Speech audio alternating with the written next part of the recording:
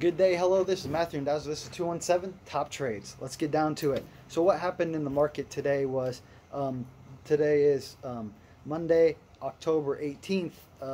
So this is my ninth week, and that is good thing for everyone and me. I'm learning a ton, and I hope you guys are too. This is going to be great knowledge for everyone. You guys could all look back on it and say, wow, he actually knew what he was doing. But anyways, let me get down to it. I don't like to toot my own air horn here, but so we went to, or actually from red on the futures markets to actually green in the Nasdaq. It actually led out, so that's a good thing. The FANG stocks, Facebook did good today at 3.2, Apple it did 1.8, Amazon did 1.1, Netflix 1.5, and Google did 1%. So that lifted up the some of the indexes here, and just remind you that Nasdaq, it's about 60%, I believe, is made up of tech stocks. So you have to look out for that. And it did rise. Tesla, it rose up to 870 today, up 3%. Disney, it fell on news that it would not make a couple movies, which are good hits. So it's down 3%, down to 171.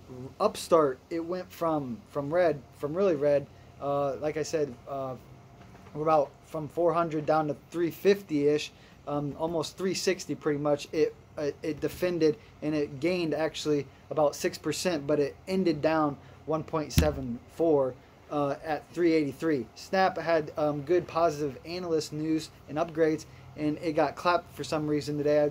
I would assume people taking profits before the next leg up. It's at 75.8 or 1.9%. NEO had a 5% day, up to 39.5. And Goldman Sachs, it had a nice day. Financials did decent today.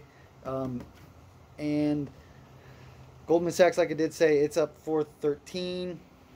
Fuel Cell had a nice day, up 18%, up to 8.7. Macy's had a nice day, up 17%, up to 22.8 or 28.2, excuse me.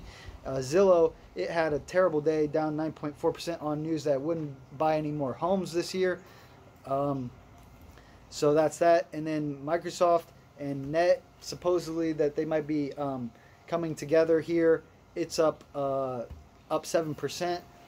And Alcoa, AA, it's up 57.2 on all-time highs for aluminum. So that's that. And then Affirm, it had a nice day, up 7%, up to 157. Coin had a nice day along with Bitcoin. It's up to 293, up 4.5%. In other news, in crypto news, I could guess that's a good segue into the next one. Bitcoin's at 61,500, up 3.5%. Ethereum had 1.2%, up 3,745. ADA's flat at 2.13. Solana's at 1.56. Sheep had a nice day on NFT rumors and Hood and just a whole bunch of other things. It's at 17% up, and Avalanche is at 55 at flat. And what's happened in commodities world? Did we see more inflationary measures or gauges? Or indicators, you could call them anything, one of those. And I would say yes, they are good and bad things happening. So let's just look out for commodities. Anyways, gold's staying flat at 1764. Silver's at 23.2. Copper's at 4.7. Rough and at its highs. So that's that. And oil, it had pretty much negative today. It actually went from green to red pretty harshly, about 2% from green to red. So on, I can't remember exactly, they were doing something with the oils, obviously. And that gas had a 7.8% drop, which is a good thing for the inflationary gauge. My inflationary gauge, I would say. It's down to 4.9. Wheat's at 7.3. Corn's at 5.3. Had a 1.5% gain. Soybeans at 12.2. Sugar had a 2.5% loss today, which is another inflationary gauge, I would say. Palladium had a terrible day at 2.8 down to 2,100 2017. Like I did say, aluminum hit all-time highs at 3,220 a ton, but it fell down to 3,171 a ton. And what else is happening? The Dixie is at 93.9, stayed pretty much flat, just lost maybe about a tenth of a percent there.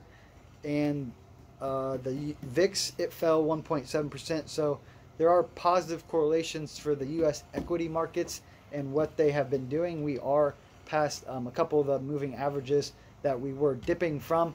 So this is, I believe, confirmed dip buy. And we are seeing this transitory, or maybe not transitory, but inflation. And this is going to be passed on to consumers, which Wall Street's they like, because it's going to lead to higher corporate profits across the board. So we shall see what else happens the rest of week 9 here. I will be taking Thursday and Friday off. I'll be down there in Austin, Texas. So I might do some video, something like that. So just look out for that. But anyways, let me get back down to the futures. What happened? The Dow 30, it's at 35,239, lost 54 points. It was the laggard today. And then the S&P, it rose 13 points up to 4,484 at 0.3%. And the Nasdaq, like I did say, it led out of this and was the leader today, up 1%, up to 15,303. And the Russell, it stayed flat at 2,269. And the Nasdaq, the tech sector will boom if inflationary measures do come down. And we are starting to see this with, like I said, a couple indicators.